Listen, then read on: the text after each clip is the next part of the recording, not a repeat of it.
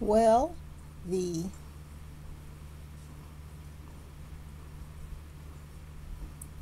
funeral with Queen Elizabeth lying in state at Westminster Hall is still in progress. This is now Saturday night, going into Sunday morning, and I've been given some information that Lillibet and Archie are in Britain at Frogmore with Harry and Meghan.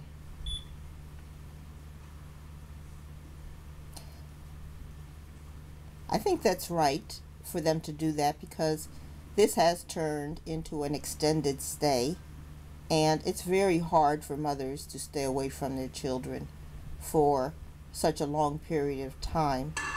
So I think it's great that Archie and Lillibet are in Britain, and as to what they'll be doing, if anything related to the Queen's passing, her funeral, any activities, because I've heard that Harry and Meghan have been disinvited to a reception, which I think would probably be the most likely place for the kids to come meet others and spend some time while the parents are chatting and drinking. That means they won't be there. So there'll have to be other events because Charles may not realize that lots of people around the world want to have a chance to say hello to Meghan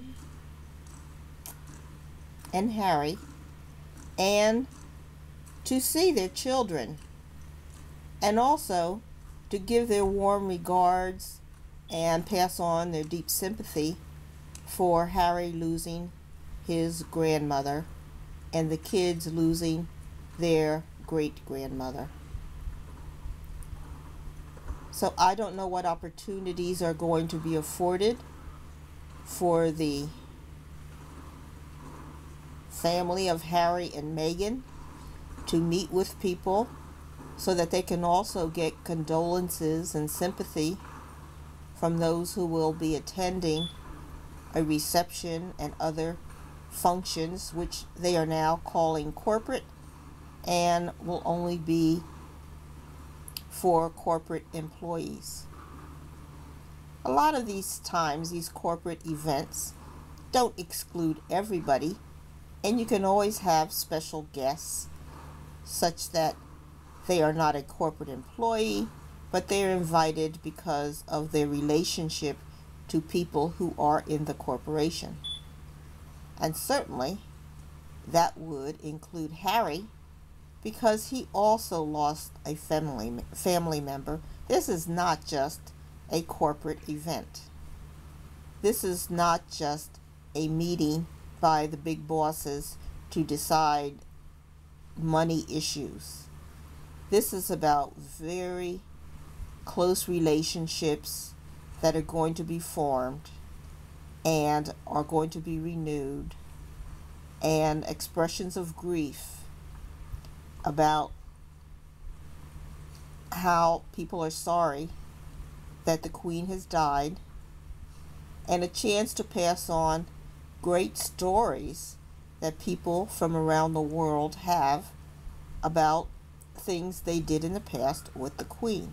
Funny stories, humane stories, and just things to make Elizabeth seem human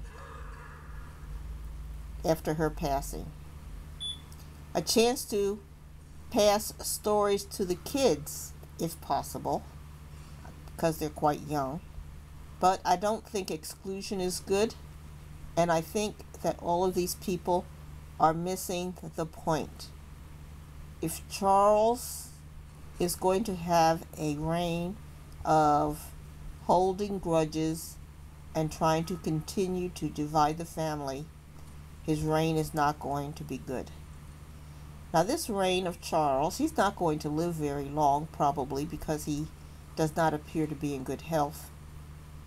But it will cost billions to change over from the reign of Queen Elizabeth to the reign of King Charles.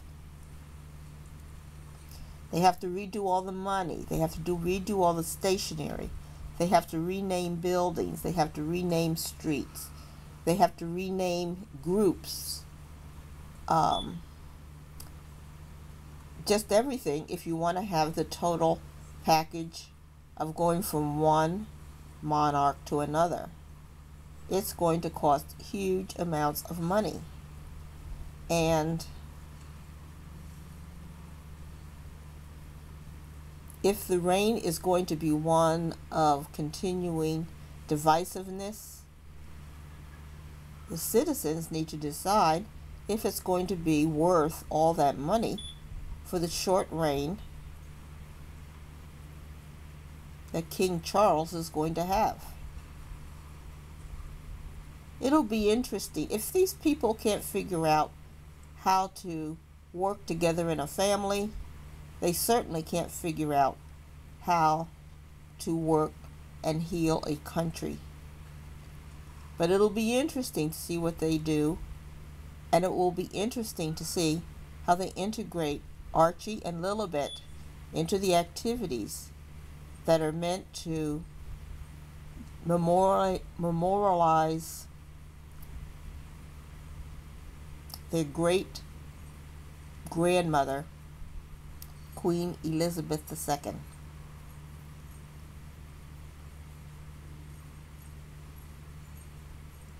Titles in the United States don't mean much, so calling them prince and princess is cute, but they don't mean anything in the United States.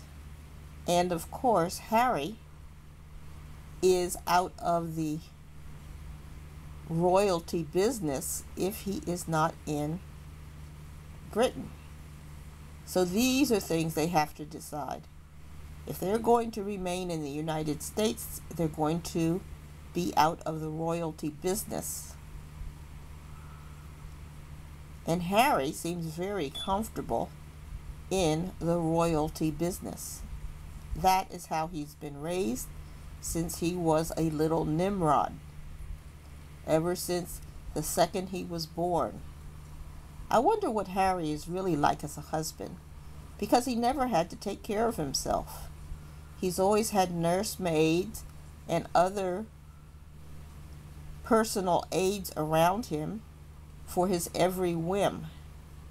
And how has he adapted to being an American husband where none of this is available?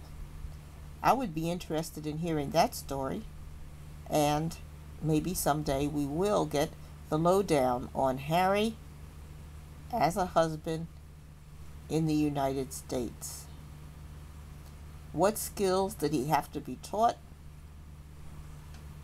And how is he liking doing those new skills?